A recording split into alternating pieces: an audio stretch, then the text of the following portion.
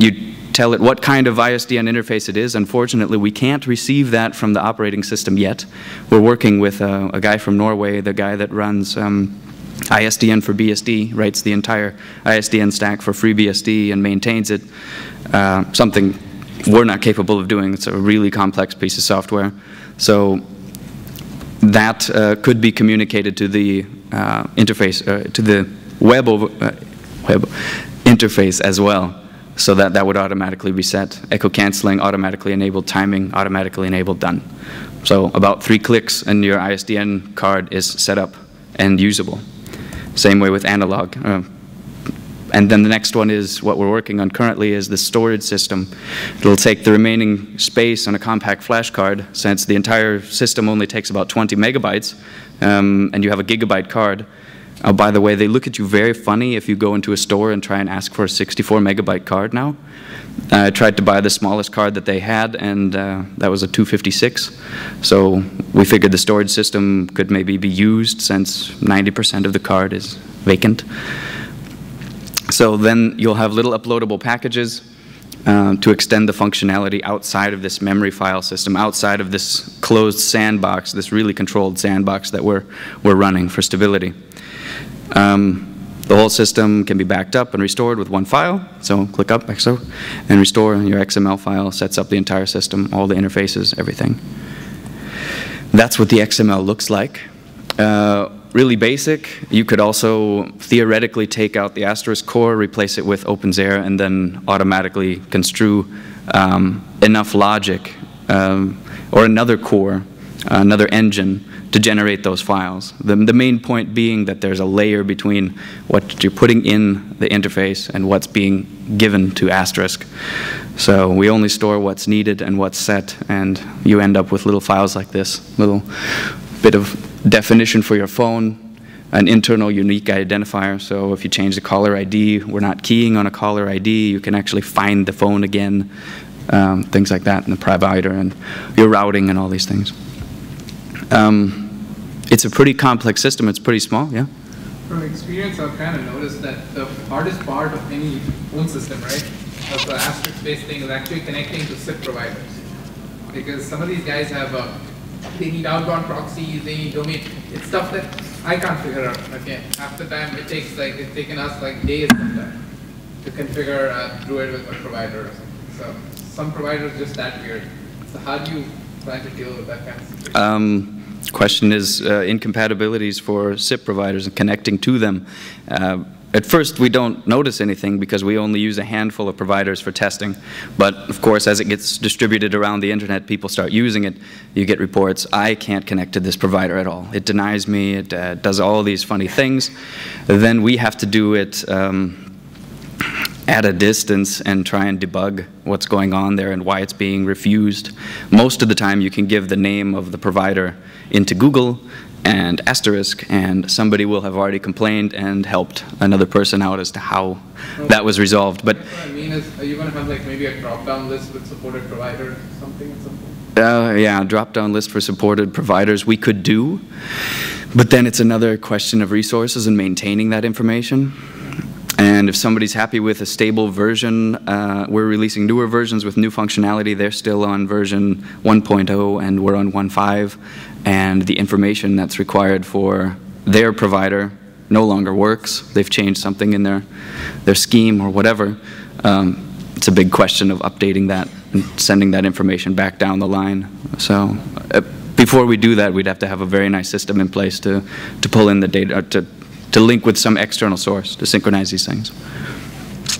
The system's quite complex, and we only have one developer on it. It is my job, so it's not my free time. Spend a lot of time working on this.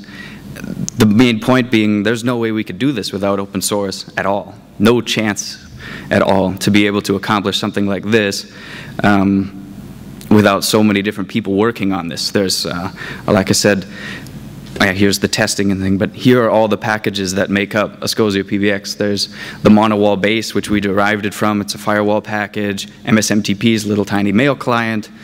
Scriptaculous and jQuery, all of the JavaScript magic. Asterisk, of course, FreeBSD. Custom echo cancelers and stuff. All these pieces that different people are working on and improving, and we're trying to take the best of those pieces and put them together into a solid unit, into something that's cohesive. So now that we have that done, that we have this kind of core, I guess, basically this 15 megabyte core that is capable of connecting different types of telephony devices. We're working towards 1.0 for this to try and actually get people out of using public beta XX.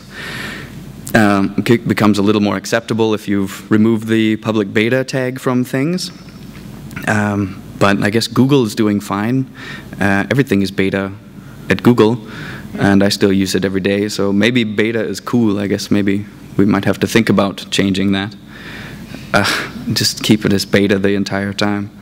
We're working on a package system, as you've seen. The slide came a bit earlier than it should have, and a basic API to be able to get lists of phones, get lists of providers, things like that. Also would like to abstract out logical versus physical interfaces so that you can define 3 or 4 ISDN interfaces as provider A instead of having to do to be able to do failovers, to be able to do more expected behavior. If you have a phone system, you should be able to define that these 3 are all outgoing, and it should be able to take care of that for you. You shouldn't know that if you get a busy signal, then, oh, it's very simple. You just have to press *8, 9, and then you use the other line. People will never use it like that. Another thing that people always complain about is the live account status indicators. You can't tell right now in the GUI if you're actually connected to your provider or not. For some reason, that's unnerving to some people. So we have to work on that. Time-based call routing, call groups, conferencing, all these things, and a live CD. Currently, when you install the system, you have to raw write an image onto a device. If you get that device wrong, you could completely erase your laptop or your home computer or your mom's computer or whatever. So we would really like to get a live CD out there so people can hit one button and it's actually a little more sure. The work on this is sponsored full-time. Like I said, this is my job working on open source, which is great, but it's not possible without IKT, the main sponsor, and a couple people that have jumped in to start helping us that actually think there's maybe a future to the project, that maybe in a couple years mom and dad would like a way to easily connect all these different accounts that they have and all these different sources of information and sources of communication that they have. There are products out there that do it, but they're not as configurable, and they're more interested in selling the hardware that it's based on and not the software, or keeping the software up to date. So these are some people that are helping us, and if you're interested in cooperating with us, of course, say something after the talk. This is not for 1.0. This is more theoretical. Really excited if we had a couple more developers and another year of time. What we could really do, the first one hits on what Druid has done, obviously, with proper API system, with SOAP calls, and with building extended services on top of another platform in another language, everything being linked together to this as a communications hub. Really interesting, but also not very easy. Also not a big audience for that at this point, from our point of view. We would love to be able to install one of these boxes at home. I plug one in at home, I set it up. My parents do, my brother does, my uncle does.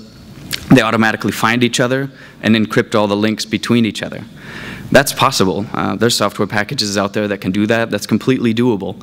But nobody has done it to the point that I would like it, where you just plug these things in and you automatically have tunnels between all your different companies or your different workers working in a hotel for a couple days or at a conference, where you could plug in a box here and automatically have an encrypted link back home without touching anything. So that is really a direction we want to go into. With that would then be clustering, load balancing, failovers, all these things. Truly plug-and-play phone router, that goes without